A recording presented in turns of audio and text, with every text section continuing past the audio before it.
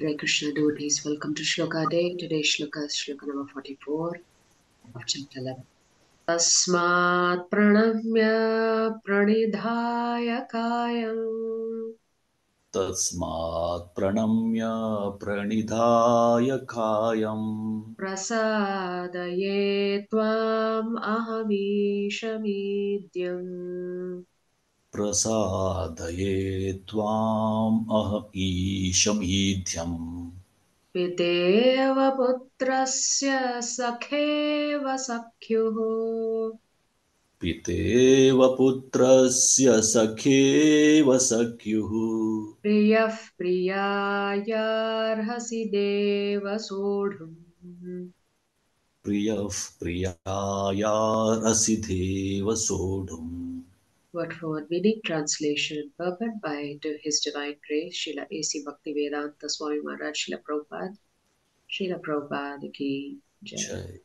Tasmat, Tasmat, therefore, pranamya, pranamya, offering obeisances, offering obeisances, pranidhaya, pranidhaya, laying down, laying down, kayam, kayam, the body, the body, prasadaye, prasadaye, to beg mercy, to beg mercy, tvam, tvam, unto you, unto you, aham, aham, I, I, isham, isham, unto the Supreme Lord, unto the Supreme Lord, idyam, idyam, worshipable, worshipable, pita eva, pita eva, like a father, like a father, putrasya, putrasya, with a son, with a son, sakha eva, sakha eva, like a friend, like a friend, sakyuhu, sakyuhu, with a friend, with a friend, priyaha, priyaha, a lover, a lover, priyayaha, priyayaha, with the dearmost, with the dearmost, arhasi, arhasi, you should, you should, deva, deva, my lord, my Lord, sodhum, sodhum, tolerate. tolerate. Translation: You are the Supreme Lord, You are the Supreme Lord, to be worshipped by every living entity, every living being. to be worshipped by every living being. Thus I fall down to offer you Thus I fall down to offer you my respectful obeisances my respectful obeisances and ask your mercy, and ask your mercy. as a father tolerates the impudence of his son, As a father tolerates the impudence of his son, a friend the impertinence of a friend, a friend the impertinence of a friend, or a husband the familiarity of his wife, or a husband the familiarity of his wife, please tolerate the wrongs I may have done you. please tolerate the wrongs I may have done you. So Arjuna is continuing with his apologies for treating the Supreme Lord as his dearmost friend, speaking very casually to him. And so now he's seeking the Lord's mercy.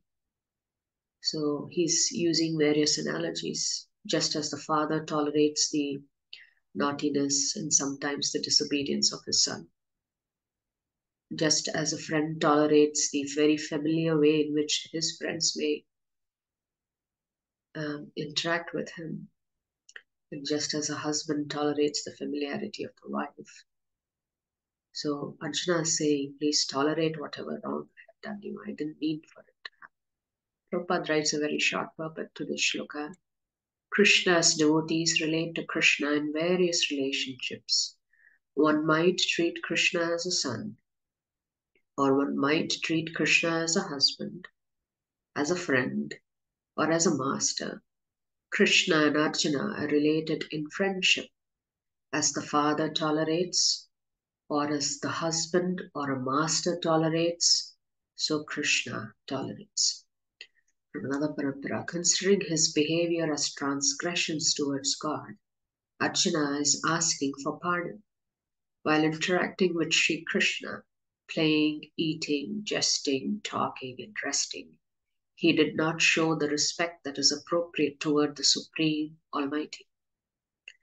The obvious reason is that he was not always thinking of the Lord as the Supreme Almighty. He was thinking of him as my dear friend. However, no one minds transgressions when they are made because of a high level of intimacy shared with the other person. When the relationship is very intimate, then when you do things that you normally would not do with someone who you dearly respect, then that kind of transgression is acceptable. It's tolerated.